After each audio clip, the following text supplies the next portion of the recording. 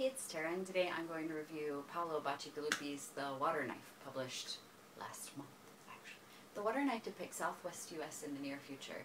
Deadly drought has rendered the southwest nearly uninhabitable, and the lack of resources has created a sort of fend-for-yourself policy among the southwest U.S. states that require people to get visas to travel between the states in the U.S. Texas has completely toppled, and refugees have flooded Phoenix. Of course, Phoenix isn't that much better off, run by mob bosses and ripped apart by prejudice-induced violence. In this future, water is power. So the main characters are Angel, aka the man who does the dirty work, to Catherine Case, who is the brilliant mind behind the Southern Nevada Water Authority, Lucy, the privileged journalist from the north who has adopted and adapted to Phoenix for better or worse, and Maria, the Texan refugee who just wants to get out.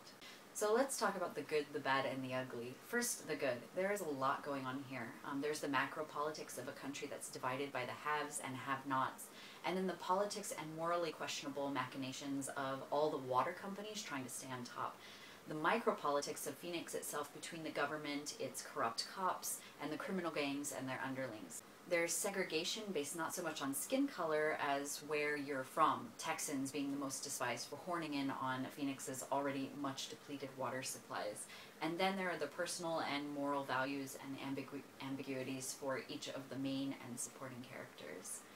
The cast itself is large and diverse, and everyone has their own motivations. There are no cardboard cutouts here. And there are plenty of twists and turns to sort of keep you on your toes, even if some of them are a little contrived.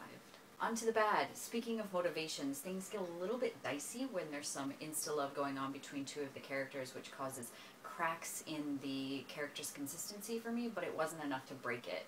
And this isn't a true bad, but he uses a lot of facts and data about climate change and law and things like that that I couldn't always follow, so I did skim those a bit. If you're into more like hard science and, I don't know, you study law, then maybe this will be easier for you.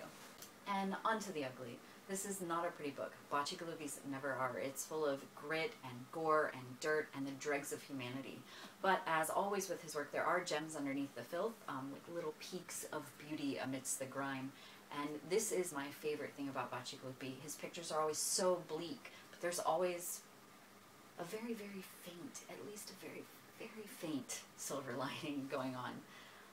I wouldn't recommend this book if you can't handle things dirty and morally questionable and kind of gory at times, but if you can, this one will make you think. If any of you has read The Water Knife, I would absolutely love to hear what you think.